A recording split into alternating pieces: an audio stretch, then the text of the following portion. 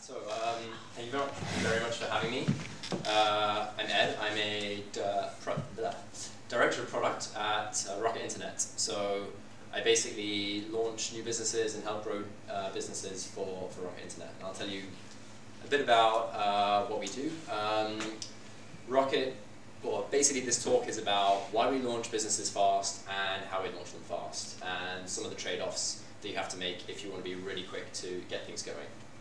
So firstly, just to give you a quick intro about Rocket, if you haven't heard of it, or perhaps don't know what it's all about. Basically, Rocket, we're in the business of making businesses. So this bold statement was actually given to me by my boss during my interview. He said, yeah, you want to join Rocket? We're in the business of making businesses. And what does that mean? I mean, it sounds great, right? It means this is sort of what we do, and I'll kind of talk you through this. So Rocket does a couple of different things. It all starts with identifying businesses where we think there's opportunity, where we can have an impact. And then, depending on whether there's a business already there or not, we might invest in it, and we do a lot of investments in other businesses through what we call the Global Founders Capital. It's the largest investment fund, or VC investment fund in Europe at the moment. And we also build a lot of our own businesses. So this is sort of the Rocket Internet bit that's actually known for. In both cases, we then have a lot of functional experts, everything from engineering, product, marketing, operations, that can help scale those businesses and turn them into successful companies.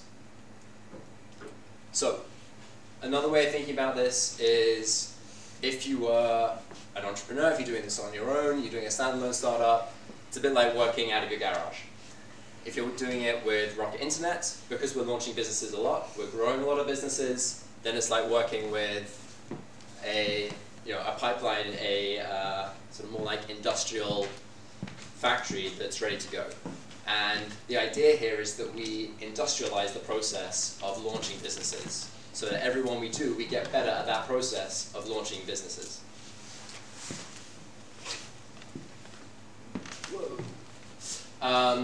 I work on I'll go back a bit. I work in this bit of the business, so launching new businesses mainly, and then supporting them in their very first few months of life. And this year, this is a selection of the businesses that we've launched this year. So when we say we launch a lot of businesses, it's probably nearly double this, but some of these are not public yet. Some of them are internal projects for other businesses. So the ones that we have announced so far for this year are these 5. Campsy, which is a campsite booking platform. It's like hotels.com, but for campsites. Instafreight, which is a logistics business. It's a little bit like Uber for trucking, but not really. But I'll talk to you later about that if you're interested. Everdine does frozen meals on a subscription basis. So if you don't like cooking, you can get a subscription of frozen meals sent to you. Bandist sells musical instruments. And Zinsgold is a German fintech startup. It's a Festgeld startup, if you know what that is. So you see here quite a range of different industries that we work in, and different products that we work on. I'll talk a bit more about Campsy. I've actually worked on 3 of these. I work on Instafreight at the moment, and also I helped out a bit on Zinsgold as well. So typically we say it takes us 100 days to launch a business. Every business is a little bit different. It has its own needs, it has its own requirements, but we have a few really big charts up on the wall in the office, and they lay out what the sort of archetype of a launch should look like, and that's 100 days long. And that's for launching on both mobile native apps and on the web, if it needs it. So why do we launch that fast? Why would you try and launch a business in 100 days? Because that's quite a tight time frame. And this is the same lean methodology that everyone from Silicon Valley to Berlin is practicing. Like, the faster you have a real product, then the faster you can test it on real users, you can get data, you can learn from how people interact with it, and that will give you ideas on how to improve it. And you enter this cycle where you can continuously improve the product because you've got something real out in the wild, you've got real users giving you better and better ideas. To be a little bit more specific, then there are sort of these 4 categories of things or of tangible benefits that I thought of. So firstly, you've got your understanding your users, like what do they actually want, what do they actually click on, what is the value that they really get, what were they really willing to pay for. You've also, secondly, got the unit economics. For us, a lot of the time, this is kind of a critical thing to whether the business is going to be successful or not, is whether the unit economics make sense. So we can know that the product kind of makes sense from a theoretical point of view, but do we know that we can sell this product for more than we buy it for, and enough more than we buy it for to cover all the costs of running the business? Third thing is the industry profile. So as soon as you launch a business, then you will start getting a little bit of press, a little bit of industry profile, and that can lead to some quite useful things if you're trying to build a business. So it can lead to investment, it can lead to suppliers, and it can lead to partnerships. And depending on what your business model is and how important those things are to you, then that can actually be quite a good reason to get something out to show that you've got an interest in this area and that you're bringing this particular angle to it so that people want to come and speak to you. And finally, establishing a footprint. So a lot of the businesses that we deal with, and a lot of tech businesses in general, certainly if they're consumer facing, are local in the sense that one player can dominate a particular market or a particular market niche. So if you look at something like, say, Foodora, which is one of the businesses that we launched, and Deliveroo, they're both locked in this kind of, or locked in this battle for each city, and probably one of those companies will win each major city in Europe. And we launched Foodora in 100 days because we wanted, we wanted to win as many cities as possible, and getting out to market as quickly as possible was part of that strategy. The rest of this talk will mainly be about Campsy. So Campsy, as I said, is a bit like Booking.com, but for tents. So you want to go camping, you don't go to Booking.com because they don't have any campsites, you go to Campsy. And Campsy is a business we launched this year. I was the product guy on it. We launched it in 28 days. So that's 28 days from me meeting the developers and meeting the rest of the team to us actually pushing it live and getting like real traffic on the site. That's the fastest that Rocket's ever done it. So I'll talk about how do we do that. It's fast. Yeah, it's pretty fast. We cut some corners, I'm not gonna lie. But there's like one overarching thought to this talk, which is ruthless focus. So if you want to launch fast, and you want to launch really fast, then you have to be focused on just launching fast. And you have to be really focused on why you're launching fast and how you're going to do it. And again, to be a bit more specific, I will break this down into 5 points, which kind of give a bit more detail on what I'm talking about. So the first of these, big countdown, 5. So 5. First one is work inside constraints. And I think this is probably the most important for me, is if you want to launch in a month, then you can't be going to engineers and saying, hey, how long is it going to take to build this feature? Because they'll tell you 3 months or 6 months. You have to phrase it slightly differently and be like, hey, if we wanted to do this, what could you do for me in a week? And they'll probably say that that's a completely ridiculous timeline to do anything in, and they'd be right. But if you say, yeah, but I know that's ridiculous, but anyway, what can we do in a week? They'll probably have an answer. And it's not going to be the 3-month answer. It's not going to be the 6-month answer, certainly. There's going to be a difference in quality there. But there'll be something you can do in that time that will then let you go live that quickly, if that's what you want to do, if that's what your focus is. So for Campsy, we decided it was really important to be especially fast, basically because of this graph. So this graph is taken from Google Trends. It shows indexed search volumes for camping-related terms through the year. So there's a whole bunch of terms kind of mixed into this, and they just stick it together as a report.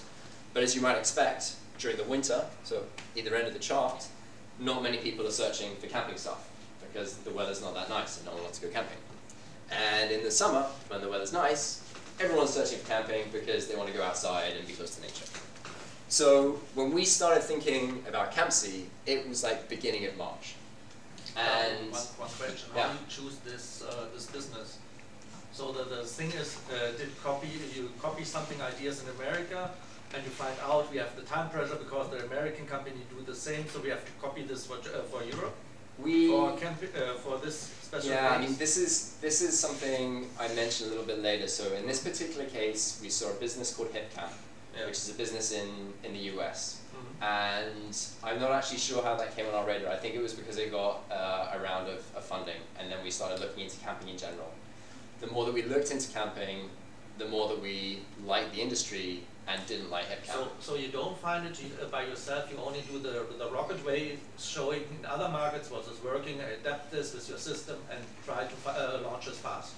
It's a mixture. That's the typical way, I would say, is that we see an area that we like because we see someone else doing something similar. But I think increasingly it's not doing exactly what they're doing. It's being like, hey, the market, finding out the market. It's finding out about the market, and then we look at the market and see what is the business that we want to build in that market. Okay. So there is product discovery. There is product discovery, and that is the kind of the first chunk of that like series of arrows is the identify bit. So there is a team looking for business models and trying to come up with them. But they also, we have more mature businesses like Zalando or like Delivery Hero. Yeah, but they're already copied for something you've seen in the market. But they know their market so well that they're often actually spinning out new ideas. So that's another way we identify. Zalando has nothing to do anymore with Rocket, I think. It's independent now. I mean, certainly, like, over the course of the past year, I've seen business ideas come out of Delivery Hero. So I use them as examples. Okay. Yeah, so this was the chart that I said that made us think we wanted to do things particularly quickly.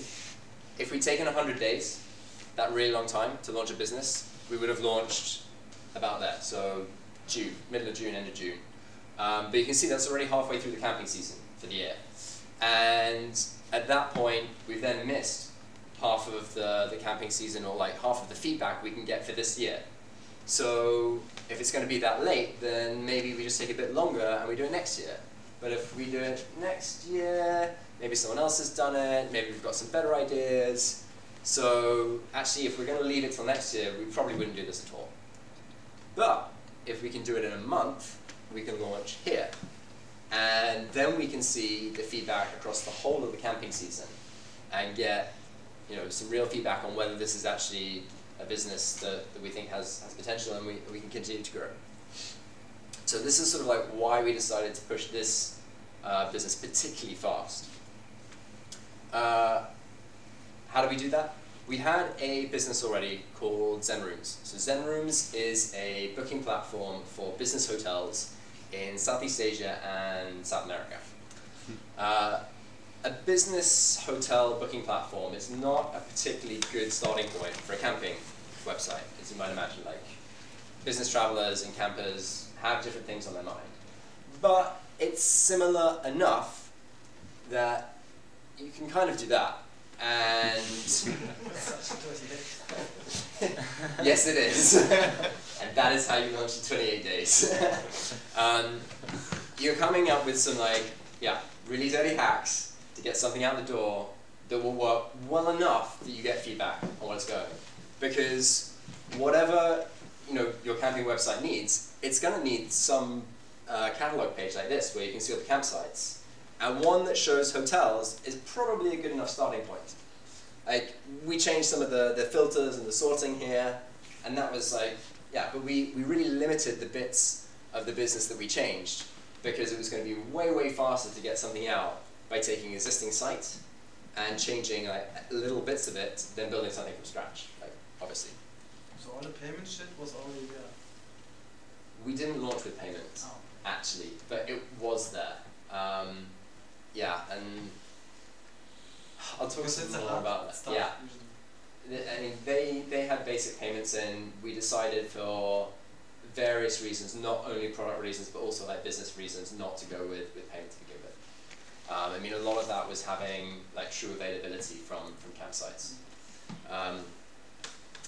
one of the limitations that you have, and this is sort of like, you know, living within they had this data structure where they group all their hotels by cities.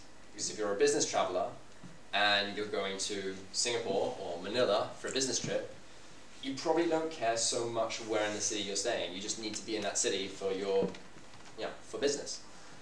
For camping, that's obviously not how you camp. We had to translate that model into something that worked for Germany because we didn't have time to do anything else, which meant that all our campsites were arranged by German states.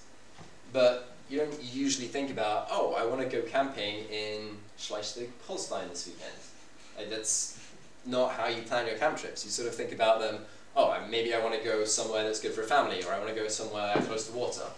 But we didn't have time to do this. This we did later. So this was sort of like part of the bargain that we made with ourselves. It's like, well, if we want to get something out really quickly, we accept the fact that our data structure and the way that we group our campsites is not going to be ideal, at least to start with. And we can fix that later, and that's fine. Because this is not critical to the launch of the business. It's important, we'll get there eventually, but it's not a sort of a deal breaker. So, next point, answer specific questions.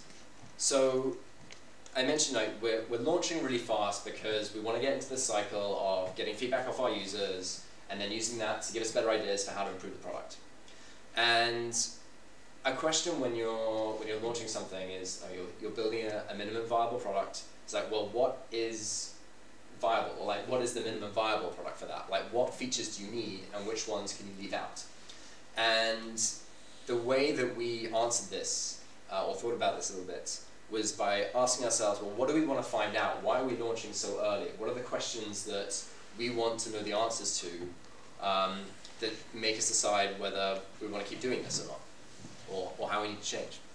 So we've done some desk research, like a week of kind of looking at the market, trying to understand it as much as possible, and off the back of that, we'd come up with a financial model, and that was obviously informed as well by our knowledge of marketplaces and travel and so on.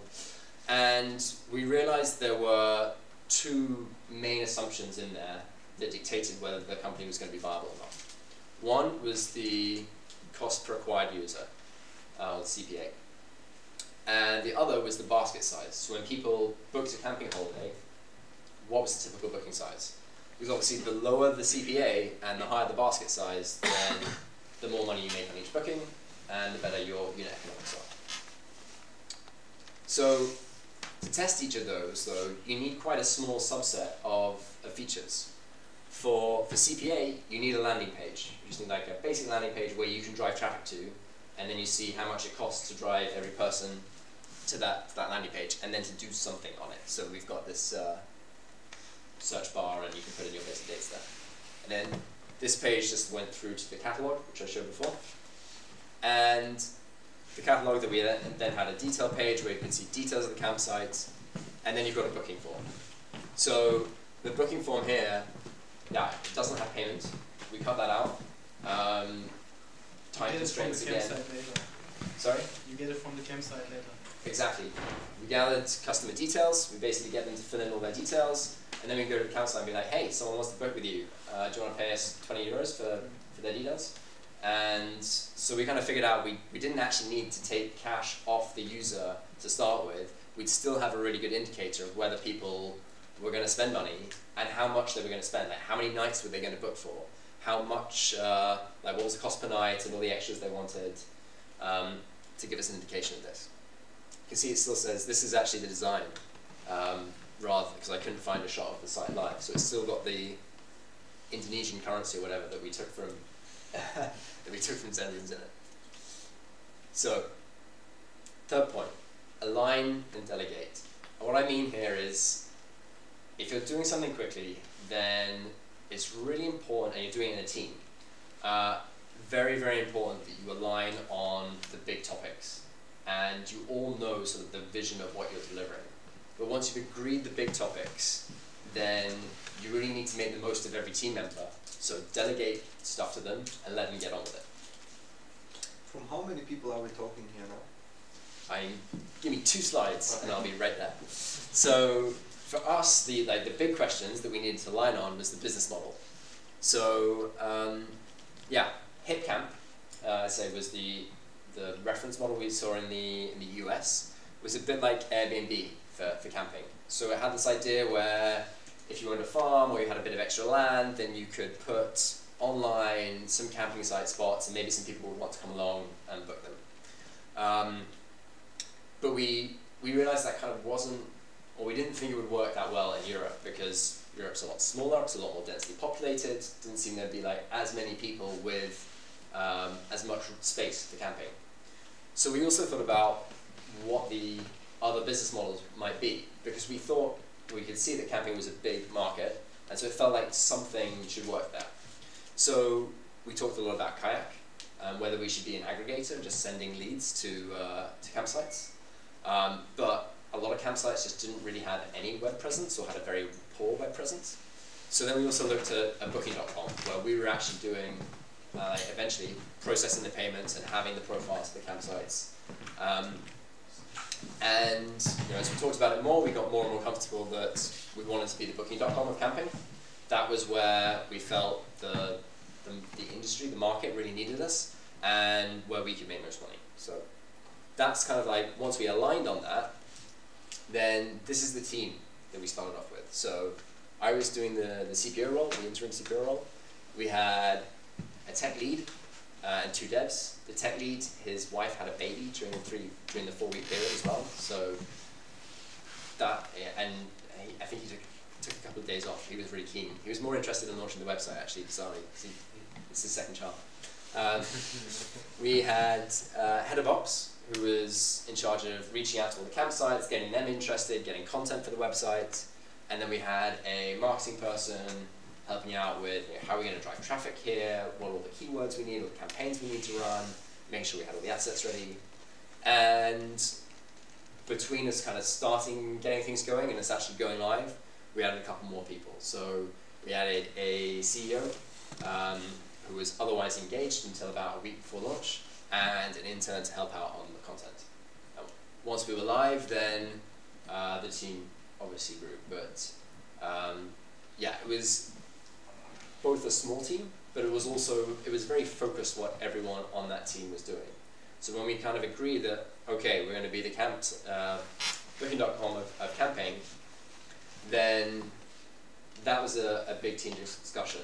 But then the details of the marketing plan, I wasn't giving any feedback to the CMO, but I could do. She wasn't giving me so much feedback on what the checkout should look like. The way that we made this work was we ran Scrum across the entire business, so not just in the tech team, but also across operations, marketing, finance, company, setting up the actual company itself. And that proved so successful that the company still runs it today, across the whole company. CEO had never used it before. You'd be so proud. It's grown a bit. This is the board they actually have today. So we now have like 3 different boards. It's split up a bit more. It's a bit more detailed. We started with just one board and kind of like dividing it up.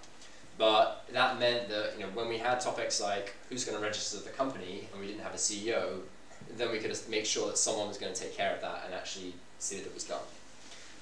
And it also, same reason you'd use a Scrum board normally, to kind of track what are the issues upcoming, make sure no one's blocked, make sure that everything kind of runs smoothly.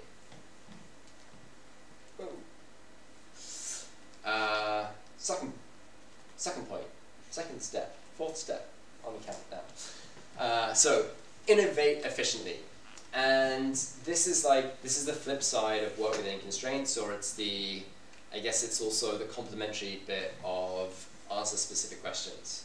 This is saying, if you're going to launch a business and you're going to be different, and you've got to be different because otherwise someone's doing what you're doing, then you're going to have to innovate somewhere.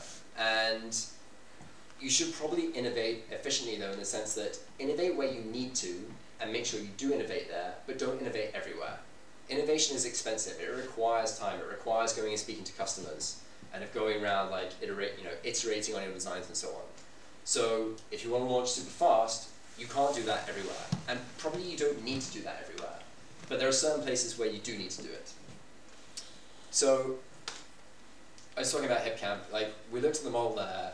We could have just copied HipCamp, like, you know, page for page, and launched it. We didn't, because when we looked at it, we realized it just wasn't right for Europe. In the US, you've got a lot of national parks. They're run by these guys. They have their own booking platforms.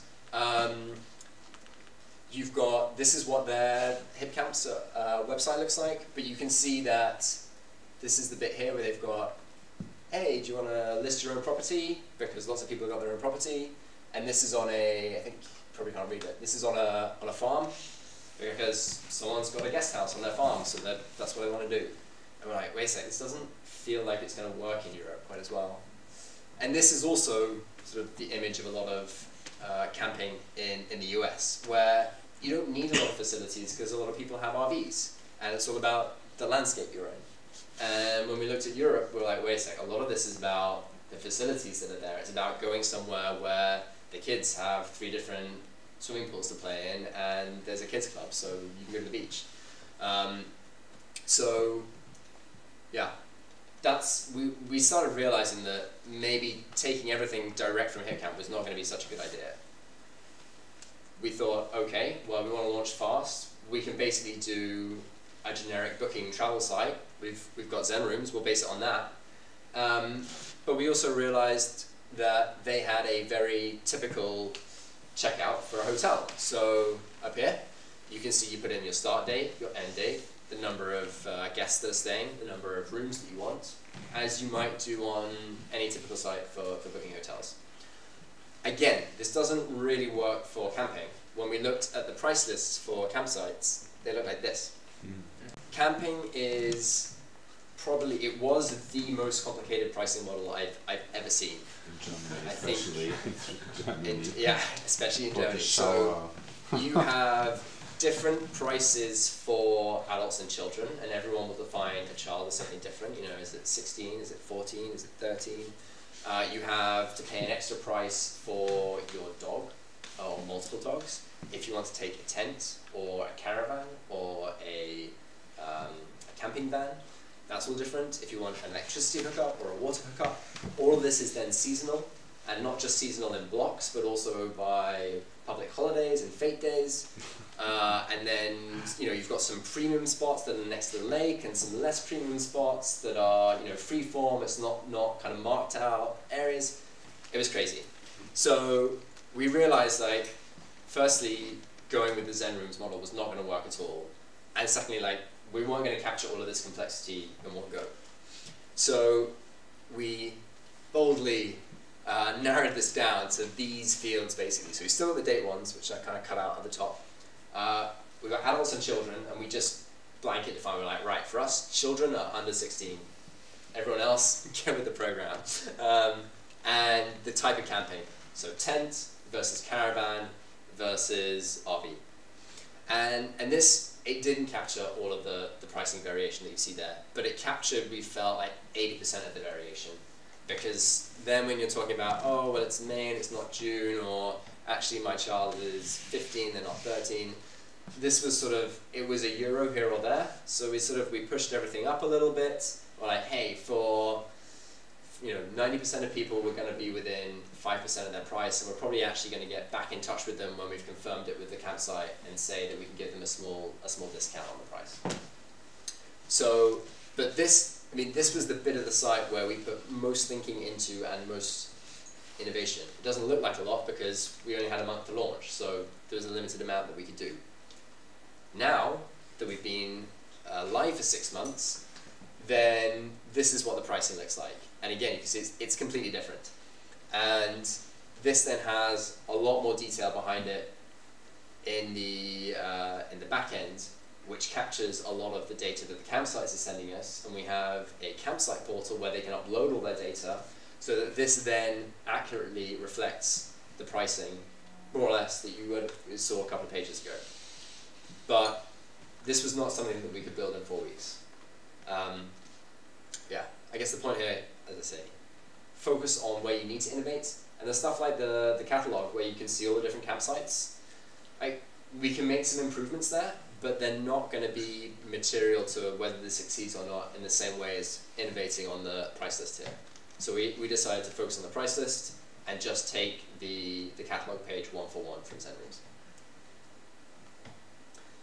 Final point here, accept limitations. And this whole talk has basically been about cutting corners. The final point is about sort of, accept the limitations that gives you, and don't beat yourself up about the quality being a little bit lower than you'd normally expect it to be. So for us in particular, we had limited functionality, so we didn't have payment and checkout. We had a lot of manual operations, so initially when we were taking bookings, the ops people would see an order come in, basically as an email. They'd then have to call the campsite, confirm the price, confirm the availability, go back to the camper, send them an email with a confirmed price and dates, and then receive an email from the camper that confirmed those dates, confirmed that price, because that was then the legally binding bit, and then reconfirm it actually with the campsite. So it was a hugely laborious process for them, which now is a lot more automated and streamlined, but that's where it started, and that was fine, because we knew we'd start with just a few orders, and part of doing that manual process would teach us what we needed to automate and how to automate it in future. And technical debt, so things like the way that we structured the campsites, were they in states in Germany, or were they sort of tagged in some different way? Like, these were things that we gradually untangled over time after we launched. But again, it was something that, as we launched, was good enough to actually get some orders and see if the business had traction. And I think all the way through this, like, we got orders within a week of launching, and then they grew pretty much every week throughout the summer. So even taking all the shortcuts that we did, we pitched it about right, in the sense that we did immediately start getting orders. And yeah, sure, when we changed around the search criteria and put a map on there that you could search by location on the map rather than by state, then conversion doubled or something ridiculous. But even what we started with was good enough. So that was it. So 5 points, all about ruthless focus basically. Just being really focused on what you're launching, when you're launching, why you're doing that, answering specific questions, and getting on with it, and then sort of accepting that you have chosen specifically to not do some things well so you can get out fast, and then getting live so that you can learn more and continue to improve things going forward. That's it. Thank you.